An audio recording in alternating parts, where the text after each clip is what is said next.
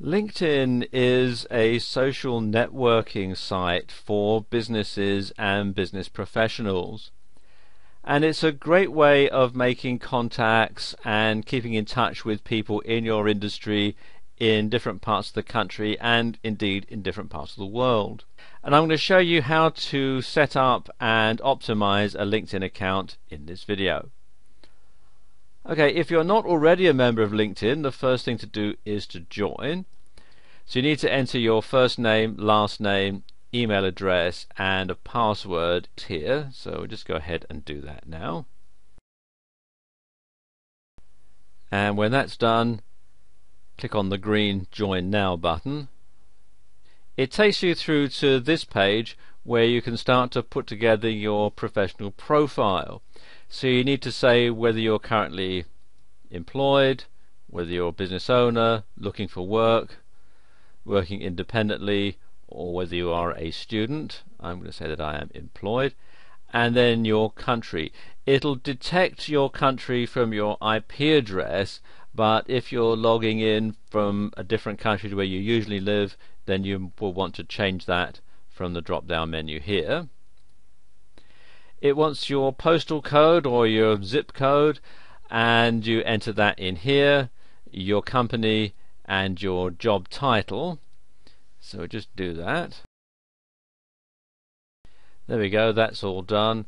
There's also a pop-up box here for you to choose your industry, and this is very important because this allows other people who are in the same type of business as you to find you when they look for you on LinkedIn. Okay, when that's all done, click here on Create My Profile. Then it says searching your email contacts is the easiest way to find people you already know on LinkedIn, so you then need to put in your email and email password, and then click on Continue, or you can skip the step if you wish.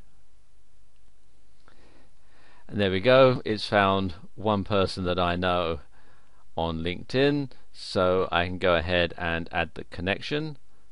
So click on the button there, and then it gives me the opportunity to invite people who are in my address book who are not currently members of LinkedIn to join. It will send them an email. I'm actually going to skip this step, so I'll click on this link here, skip this step. And there we go. Now I get the opportunity to either share this on Facebook or share it on Twitter. I'm actually going to skip this step as well.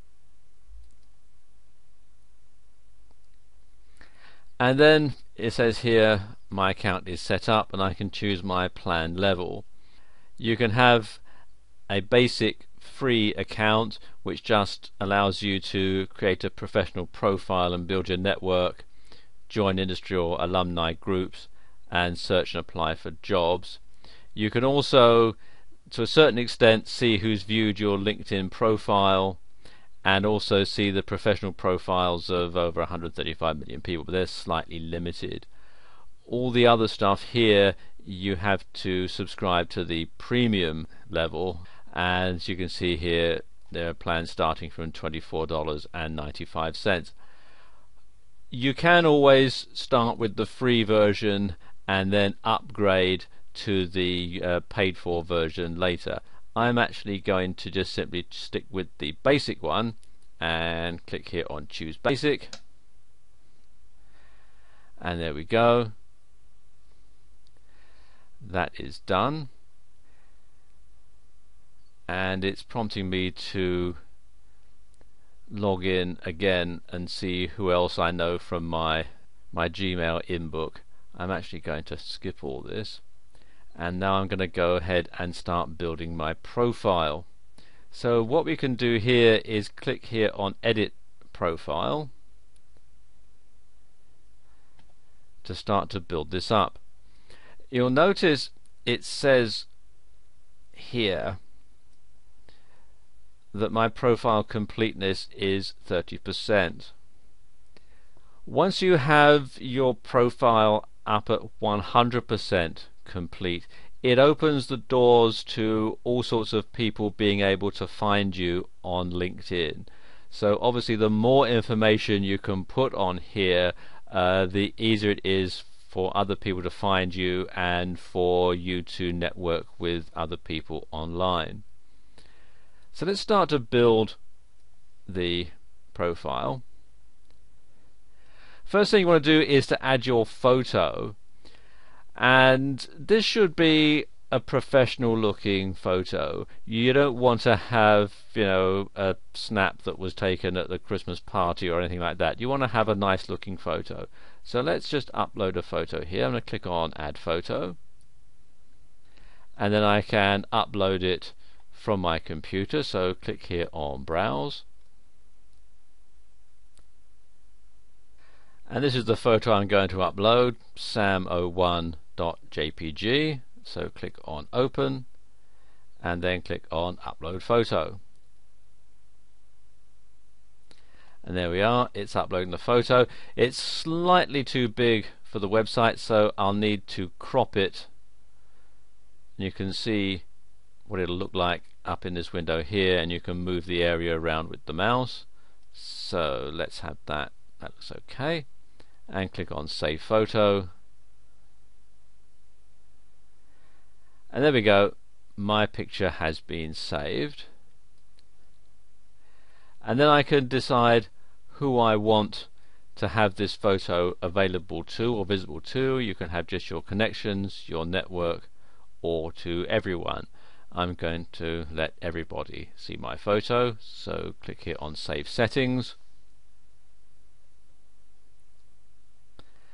and there we go, that's now done.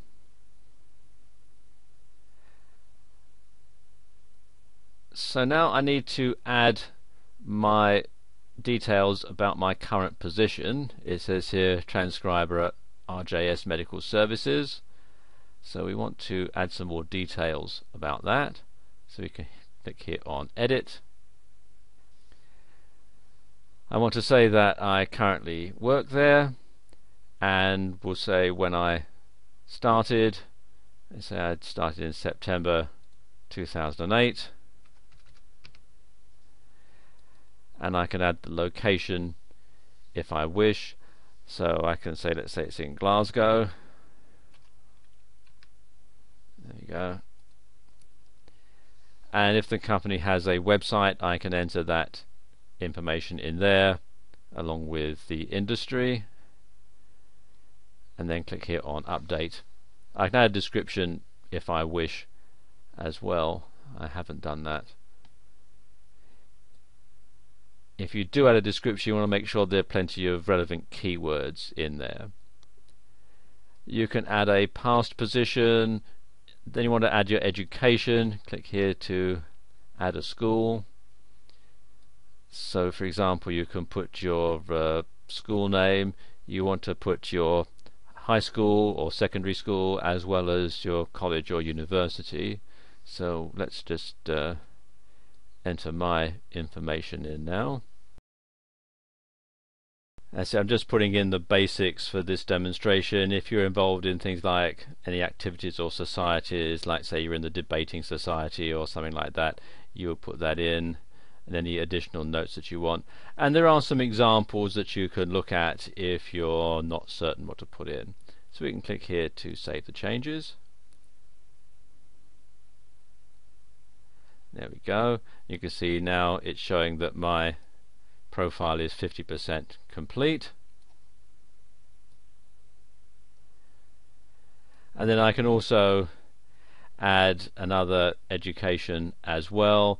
I can add connections to people that I know who are already on LinkedIn. If I click here, you'll see what I mean. Again, it goes through my email and puts in people who are in my address book into here and can import them straight away, or what I can do is enter email addresses in here and send out invitations to people to join me on LinkedIn. Let's just go back again.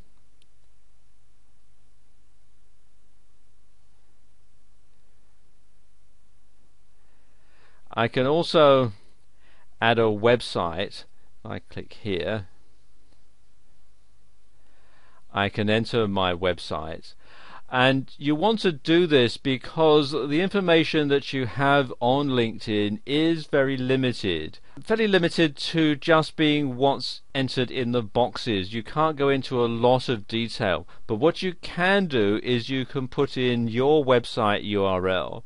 So it can be to your personal website, or it can be to your blog, and then you can simply go ahead and direct people to your website, and they can get a lot more information about you. So let's see, let's put one here. Let's put it to my blog.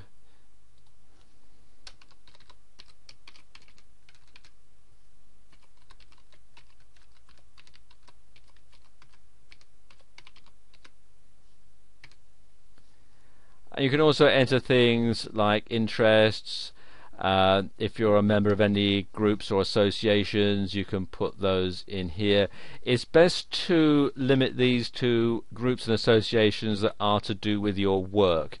For example, if you're a member of a classic car club but it's nothing to do with your work, then you probably wouldn't want to enter that in here. But if you are a member of a professional body or something like that, then you would want to enter that information in here.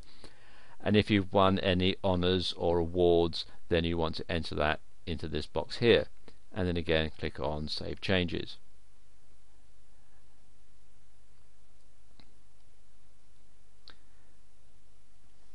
And what you can then do is add your Twitter account if you have a Twitter account.